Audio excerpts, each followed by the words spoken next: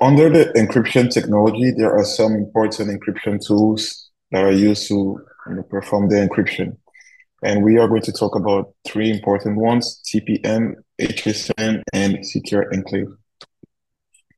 The first one is the TPM. TPM stands for Trusted Platform Module.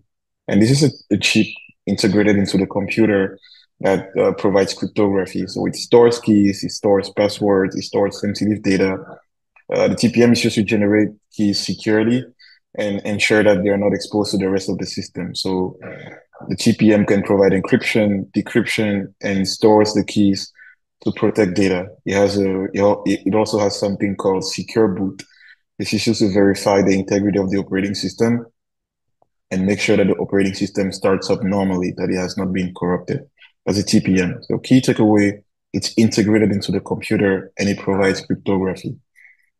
We have HSM, HSM hardware security module. HSM is a removable device that provides cryptography. It's similar to TPM, but this is a removable device. So it can be added to a device to provide cryptography. And it's usually used in banking systems and payment systems for encryption and decryption. You have another technology called Secure Enclave. So Secure Enclave is like a dedicated and isolated area within the computer's CPU. It provides a secure environment for processing data, for performing cryptographic operations as well. It's found in most devices like in iPhones, in MacBooks, in iPads. It does biometric authentication. So the Face ID, the Touch ID, it stores keys securely and it isolates sensitive data. So this reduces the risks of attacks.